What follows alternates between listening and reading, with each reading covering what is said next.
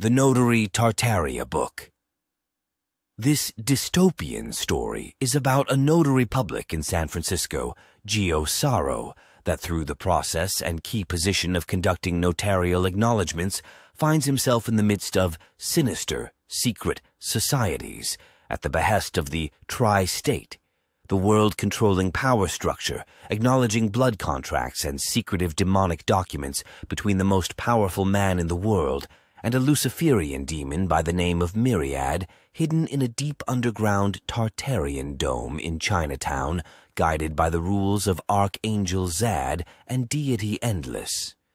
Geo Allies with Chinatown's clandestine master, Li Mi Chen, a faction of the Wing Chun order, and Liu, the mighty Mexican white cartel warrior, combating the dense layers of evil pyramidal organizations, doing the tri-state empire's tutelage in order to push a World 3 agenda. Although just one problem. The most greedy, sinister, powerful man in the world, Pepe Orsini, the Grey Pope, is claiming a defect in his family bloodline's contract with Myriad and refuses to vacate his hierarchical position through the advice of Anatoly Fomenko, a Russian mathematician who claims that the timeline of history was all contrived and fabricated by the Jesuit order, so the world's calendars do not represent the true historical record and the present day and time. Thus, Pepe's blood contract with Myriad should be void, keeping Pepe in power and an agenda of a hidden world history commonly referred to as Tartaria.